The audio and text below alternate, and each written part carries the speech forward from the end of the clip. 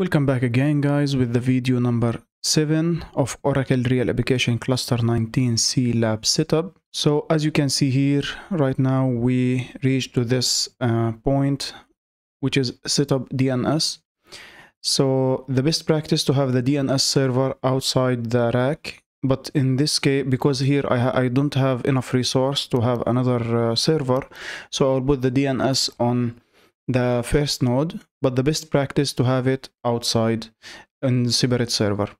Okay, so just because this for just only demonstration for you how to set up, but the best practice to have it outside and you have a standalone DNS server. Of course, each company have the DNS, especially if you have Active Directory. Of course, you need a DNS server. So let's go ahead and start our setup for the DNS. So as you can see here, I have here the root user using terminal in Oracle Linux 8.5, and I have here also my document. I prepared this document to like simple, just copy paste. And as you can see here, we need just first to copy and paste. First, I want to install the bind and bind utils. Once we have the bind utils installed and completed, we need to check the host name CTL. This will show us the host name information. You can see here that we have rac1.racdomain.com. So we know that this is the information that we have. And here we have also a couple of information about the operating system and the version and the kernel. Okay. So let's move right now to configure the bind. So let me first stop the bind and disable it. Once we have the named service, named service is stopped and disabled, we need to take a backup of this configuration file /etc name.config. I make a backup from it. Now I prepare this script just to help me to configure the name. So I will copy this one till of here on the file. Then I will do vim dns.sh and like this. Then Ctrl X and exit with save. Let me just change mode +X to DNS ls-l. Yeah, so DNS like this, hit enter. Now let's get the etc named.config. We can see here that, let's check what we have done. Okay, let's see, that's the options. We add the listen on port 53 and we add here the this node IB to be listening on this on this IB. Now we can see here also the allowed query under this subnet. So any PC or any node or any server added to this subnet will be able to reach if you add this DNS IB to that computer. Only allowed host. Yeah. So we have also the zone. We have the forward zone. Here we add a forward zone. The file will be forward.racdomain.com. This file should be created. And we have also backward zone or reverse zone. This one will be also a file should be created on the should be created. Yeah. So I will create both of them right now. Let me just clear the screen.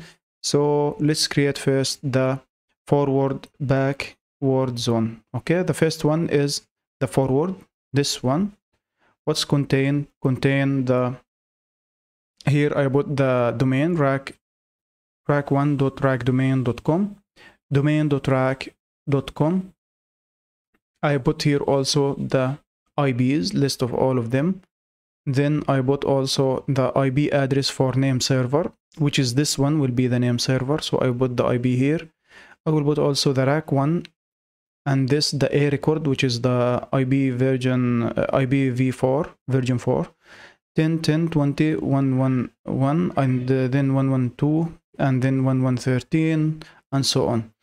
And then also put the RAC, which is the name, the name of the server will be. So if you ping the RAC, once we add the server to the DNS, once we ping or NS lookup for the RAC, it will show you this IP.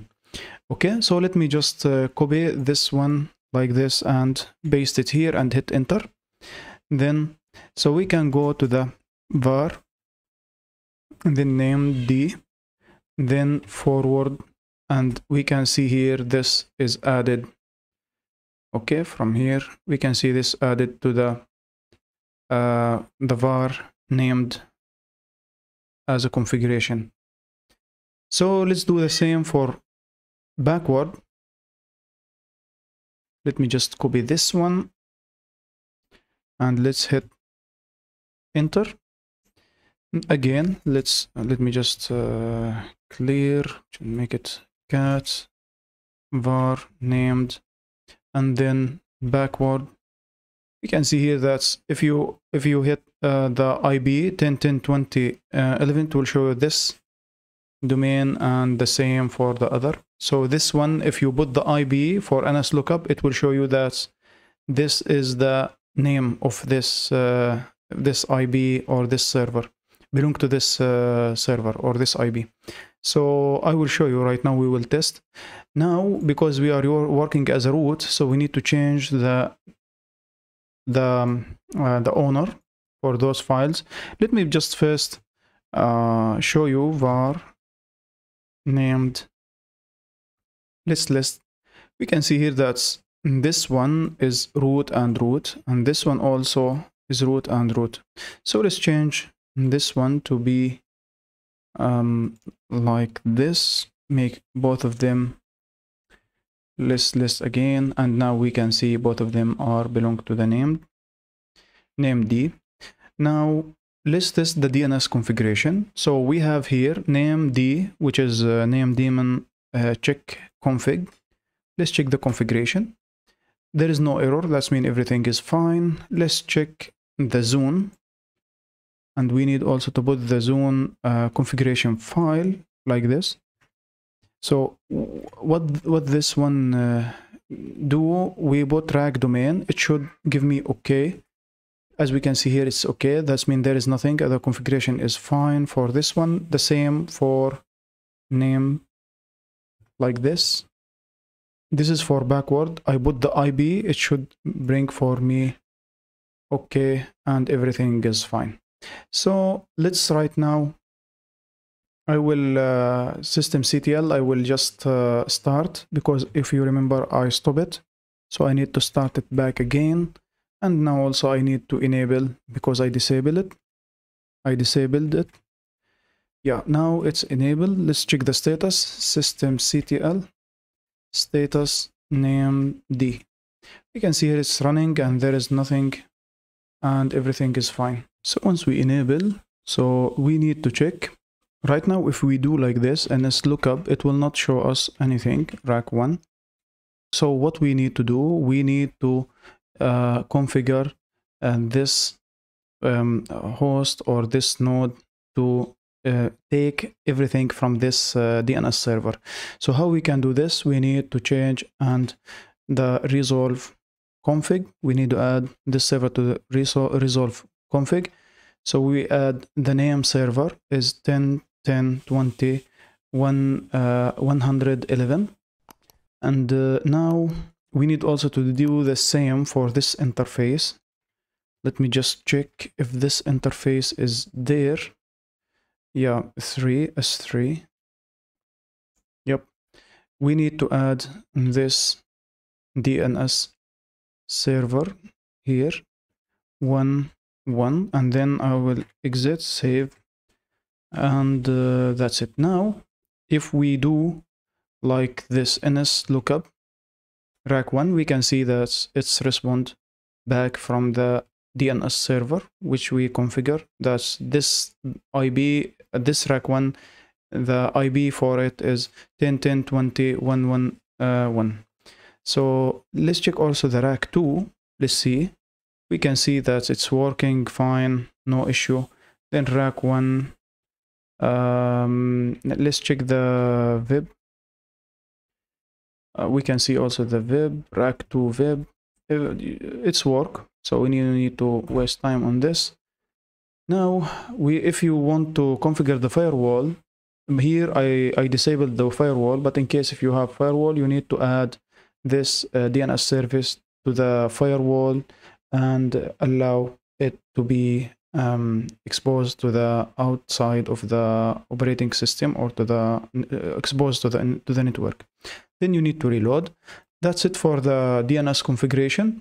So the next step I will do, just clone this machine and prepare it for the installation. Thank you for watching, and see you next video. Have a nice day. Bye.